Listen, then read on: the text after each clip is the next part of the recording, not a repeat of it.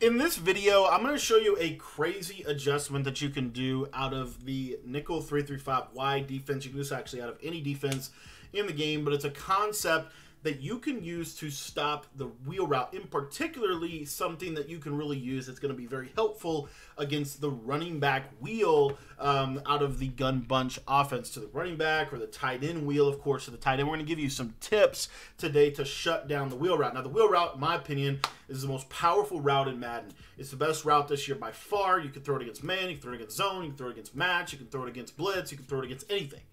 And this defense is designed to help you shut that down. Now, if you're watching this video and you've not picked up my Patreon membership, I would really encourage you to do that, because that's where we put our best material. It's also where we put all of our ebooks. So by becoming a Patreon member, you're going to get access to over 20 offensive and defensive guides. In addition to that, we also give you updates every single week with more resources to help you get better at this game. So if you want to sign up for that, link is in the description, and it's only $10 to sign up, get you access to everything. But let's talk today about the wheel route, and we're going to open up by taking a look at the play verticals. And I want to show my zone drops. So as you can see here, I just have my hook curls on 5. That's really the only adjustment I'm making. Just put your hook curls on 5. That's literally it. And then what you want to do in your audibles, if you don't want to have to adjust anything, would be to go to Mike Blitz. Instead of utilizing Mike Blitz 3, we're actually going to utilize cover 3 buzz. And you'll see that what that does is it puts the safety in a hook curl. Now, should come back out and come out in the cover 3. And what you'll see is it puts this safety right here in a hook curl, and it puts this linebacker in a hook curl. So first things first, we're going to show this, how this plays against the vertical to the tight end. Make sure you pass commit on offense. And what you should see is if you take a look at this hook curl, it kind of plays, it honestly kind of plays a little bit too much to the right. I'm going to show you a hot routed curl flat in just a second, or a hot routed hook curl in just a second. But if you watch the way the zone plays, it's kind of crazy how the zone, to be honest, kind of has a mind of its own. And it does the same thing to the running back side. So let me give you an example of this out of the nickel normal. And again, you can do this with your hot routes, and I'll show that in just a second. But I want to show you another coverage really quickly here. It's the same basic principle. It's just going to be to the opposite side. And that is the cover 3 buzz. Let me see if I can find it here. Cover 3 buzz. Cover 3 buzz match. I think I need the cover 3 buzz match week, which is not in this playbook, which is fine. That's fine. We'll just literally create it then. So literally, and that's what I normally do anyway. So anyway, just Mike Blitz 3. You see that I have this. So in Mike Blitz 3, let me actually reset that real quick. Let me put Mike Blitz 3 back in just to show you this concept. So, and I'll just use it with cover 4 show 2. So we'll put in cover 3 buzz, and then we'll also put in Mike Blitz 3. Okay. So what you're going to do with this is you're just going to audible to Mike Blitz 3. Now you can do this from 3-3-5 wide or 3-3-5 normal to 3-3-5 wide. It really honestly doesn't matter to me. But the biggest key with this is we're going to want to have a hook curl right here. And if you watch how this plays, if I wheel the running back, watch the hook curl. He's literally going to run right to it and cover it with inside positioning. For whatever reason. It's honestly kind of random. It's weird to me that this works as good as it does, but it's something that I feel like I've not talked about all year long, and it's something that I feel like is much overdue. So literally just hook curl this guy. That's it. And then all you have to do on the back side of this, we're going to spy these linemen just to get them out of the way, but I want you to notice how good this hook curl, when there's no other zone over there, you see that it plays that really well. Now, I can click on it, pick that. I'm right there. It's a tough throw, okay? Now, the next thing that I want to show you is I'm going to give you kind of a little comparison game here. So let me show you what it looks like if I were to man up the running back. So this is man coverage on the running back. Notice how the running back has inside position. He actually dropped that, but notice how the running back has inside position on that player. It means that essentially the running back's going to have definitely a leverage advantage. You don't get that when you use the 5-yard hook curl, especially when the 5-yard hook curl is kind of by itself, if you will. Okay. Now I'm going to show you something else with this. We'll come out in 3-3-5 normal. But the other thing that I want to show you with this is you can pair this with a curl flat. So we're going to curl flat here and hook curl here. This curl flat is going to stop the out route or the short route, and then the hook curl should stop the wheel. So you're going to have inside out leverage on the wheel or any route to the running back for that matter. And what you should see here is you see, look at that throw. That's really good defense on the wheel. And it, to me, this is a huge help in terms of defending bunch and any formation like it, because the hook curl also, if you pay attention here, will actually do some crazy stuff if we actually take it off of default, off of 5. And I'll show that real quick too. If you take the hook curl off of 5 and you just have it on default, sometimes, and that doesn't happen every time, but sometimes it will still basically do the same thing. And it can also help with match coverage. So I'm going to put the curl flat, I'm going to put the hook curl over here, and this combination of zones can be very helpful. So wheel route the back, and what you'll see is, watch this hook curl, watch him carry the crosser literally all the way across the formation.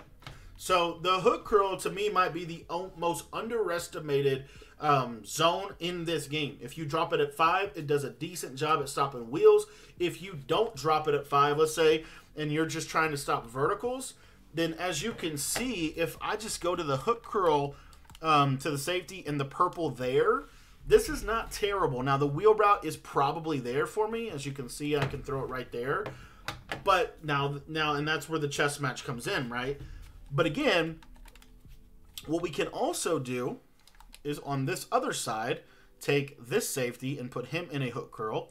And then just to illustrate what we're trying to show here, we're going to put this guy into a inside third just to kind of roll the coverage this direction. And then we're going to put the purple zone over there. Now, don't worry too much about the backside. We'll come back to that in just a second. But I want you to now take a look at the tight end route. Okay, so again, I'm just pass committing. And what you'll notice with the hook curl is he's going to come in because of the crossing route. Okay, he comes inside because the crossing route kind of carries him inside, if you will. So let's put him back at 5, and I want to show you how he reacts now. And I'm going to give you a couple of other suggestions with this that I think will be very helpful. So what we're going to do is we're going to run that again. We're just going to roll the coverage just like this, throw some purples out there, and then in this case, we could take this guy and man him up on this player, but I'm not too worried about that. We could also take this guy and put him in a mid-read, but just for illustration purposes, we're just going to leave him there. And then we have verts. Now watch the tight end on the right. If I low ball this, you see right there, it's kind of a tighter throw than it was beforehand. The other thing that I want you to notice, though, is that the hook curl against a trips formation does not always perform best. It's actually, the hook curl, if you think about it, is best against a double set. So what we can do is we can hook curl McCourty, purple Bledsoe, and then really important, we can actually take Davis and put him in a vertical hook. And if you know anything about vertical hooks this year, they do a decent job with that low ball to the tight end. Now, we would probably want to put that to the nickel corner, which I'll show that real quick. But that's something else that you can kind of do to create this coverage. But literally just, we're going to vertical hook the slot corner, purple both linebackers, and put the other corner on the left side in a hook curl. And then really all you should have to use on this play is the crosser. And what you'll see is the vertical hook flows out into that area. And that's a tough throw. I mean, you can't bank on that. I mean, you've got pretty decent positioning. Another thing you could do if you wanted to is you could, just man the tight end up. That does help some. But again, I like this coverage. And then now I know that I don't have to worry about the left side of the field. So I can focus energy over here. So I can kind of snap the ball, kind of lurk to the right, and then they're going to immediately want to throw to the left because they've labbed this up right. But anyways, let me show it to you one more time. Here's the tight end, low ball, and you see it's right in that area. You've got a defender that's kind of going into the general spot that they're going to be trying to hit you with this route. Now, it's not just this formation that this can be helpful against. It can also be helpful against gun-tight slots. The 4 verticals, and really what you want to do with this is, again, if you take a look at your coverage, you want your hook curl to be on this weak side of the cover 3. The reason why that's helpful is because you want that curl flat and that hook curl, and you really don't want a 3 receiver set. It's, again, hook curls are best to a 2 receiver side. Vertical hooks by rule are best to a 3 receiver side. So what you're going to see right here is the flat to the right. This hook curl should do a little bit better of a job at taking it away. And then that third will also be a little bit more reactive to the wheel just by very nature of the defense. Another thing that you could easily do is you could shade down. That can be helpful just for zone integrity. So I'll show that real quick. So this is a shaded down hook curl, even though he's in a depth. But I just thought it was really interesting how these hook curls still match a lot out of a 5-yard depth. Here I forgot to put a purple out there, so obviously it's going to be wide open. But that's the idea, or that's the piece. Now, the cool part also that I want to just really quickly point out, we did a massive, and I mean a massive breakdown on the nickel normal defense out of the San Francisco playbook. And what's interesting about the nickel normal defense is that the San Francisco playbook has a cover 3 match play that you won't find in 46. It has a cover 3 buzz match like this, but it also has a cover 3 buzz match weak. And the reason that the major difference is where the hook curl is on the field. So like right here, you're going to notice that in this example, the hook curl is to the slot. If I flip this play, you'll see now it's to the safety on the backside. So those are just some things to keep in mind. And again, I'm not saying run cover 3 match every play. I'm just saying give the hook curl a try and try to learn some of the basic principles. You'll find that they match really good, even in situations where you might not be in this situation. So another thing that you might consider, and this is something that I like to do, is run a cover 4 match coverage like this. This is a match, a cover 4 quarters, if you will. And we're going to take McCourty and put him in a hook curl, and now we got this guy into a purple, okay? Now, this backside guy, this deep half is probably one of the best and most underrated zones in the game for defending that number 1 receiver one-on-one. We've got him pretty much one-on-one. But what you'll see is this hook curl. Watch what it does. It hangs out in the middle of the field, kind of robs over the middle, and in certain situations, it actually matches onto the crosser like we were showing you out of the cover 3 defense and the principles. So this is something that you might want to consider just messing around with a little bit more. I just wanted to draw a little bit of attention to the hook curl, not necessarily just the way that it matches crossers, but if you put it at 5 yards, there are formations, especially like let me show you one last thing with this. Sometimes it does change based off, again, what play you come out in. Sometimes it changes based off of what your formation is. Like if you have a 4-down lineman, for example, like a big nickel over G, versus if you don't have something like that. And we'll show that real quickly here.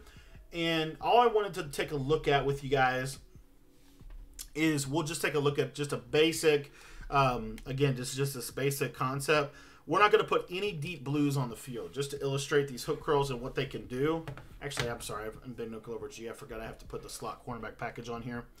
But we're not going to put any adjustments on this. We're just going to come out and live with it for right now just to teach the principle. And then, again, you can kind of adapt this as you want. But like a good concept could be deep half your outside corners, hook curl your inside guys, take your middle guy, put him in a third, and then put this guy in a purple. Something like this. It'll cover 3 invert kind of style of defense, but you get the 2 hook curls from the safeties, and they literally, I'm telling you, they will freaking lurk these wheels, and they sit in spots that most people don't see consistently, and they throw a lot of picks, and they'll kind of bait you into throwing these interceptions.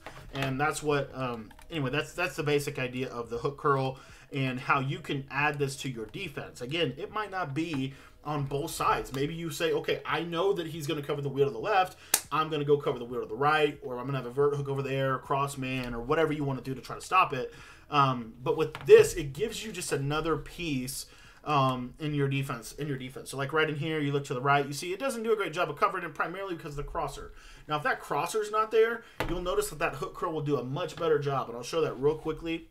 And again, this is where I'm coming back to my big kind of thesis of this or whatever, is that this is much better to the 2 wide receiver side or the short side of the field than it is, or not short side, but to the passing weakness, which in this case would be this back side of the field. But anyways, let's just take a look at this, and you'll see here's the vertical streak. Watch that. Look at that hook curl. Look where it's at. So just mess with that a little bit. You'll notice that 5 or even 10-yard hook curls I'll show you the 10-yard one real quick, and then we'll jump out of the video. But this is just something that you can mess with. And like I said, you can do this out of anything. It doesn't have to be 3-3-5 wide. It doesn't have to be big nickel. They're not really, I mean, they are a little different, but they're really not that much different, okay? But anyway, here is a 10-yard hook curl out of that same basic principle with a little cover 3 invert style, which is not a bad principle, by the way. But if you watch to the left side, you'll see that hook curl kind of sits right there where they're going to throw that low ball. And then the same thing on the right, or on the other side of the field, you're going to see that we're going to get this thing to just sit in a really unique little position on the field. And again, you can do this out of 10-yard hook curls. You can also do this out of the other ones. Notice it gets a little sucked in on this one right here. So that's the big, thing. But the deep halves invert in. So those are just some really good tips, I think, with the hook curl. The biggest thing is, please understand that it's one of those zones most people don't use. It's one of those adjustments most people don't do. And so you can, just by very nature of that alone, be in a position where it's going to play things that you just might not be expecting. And I have found that this is probably one of the most underrated zones in this game because of that reality that I just said. Now, again, Madden is a grid-based game, so a lot of this has to do with the numbers and where the routes are cutting. Let me give you a quick example. I'm going to flip my play, and you're going to notice that we're going to get a little bit of a different reaction based on the grid. You see here on the left, that hook curl plays that a lot better than it did on the opposite side. Why? Because of the grid. So it's one of those things to just mess with. I think a hook curl to the field or to the passing weakness is very advantageous. Just be careful a little bit with that. One last piece here that I want to leave you with: use the vertical hook too. So maybe your hook curl is this side of the field, and then your vertical hook is the other side, right? So it may look something like this, for example. Okay, this is a pretty dang good defense for verts. Watch the vertical hook. Watch him sit right in the lane. And again, he's a little bit too far inside, but that's the basic gist of it, okay? So try out vertical hooks and hook curls, both of those together. Mess with those, mess with some of the zone drops, and I guarantee you that you're going to be having some success against the wheel route. My advice: try them at 5 yards. Try them out at 5 yards. Try them shaded down. All those things are really good, in my opinion. Shaded down hook curls are really good for wheels. And then also, like I said, 5-yard hook curls are really good for wheel routes, especially wheel routes to the running back. Thanks for watching the video. And if you want to check out my full defensive ebook and all that stuff that I have in there in the Patreon, over 20 ebooks, hundreds of videos, there's a link in the description below. You can sign up for just $10. Thanks for watching. We'll see you guys next time.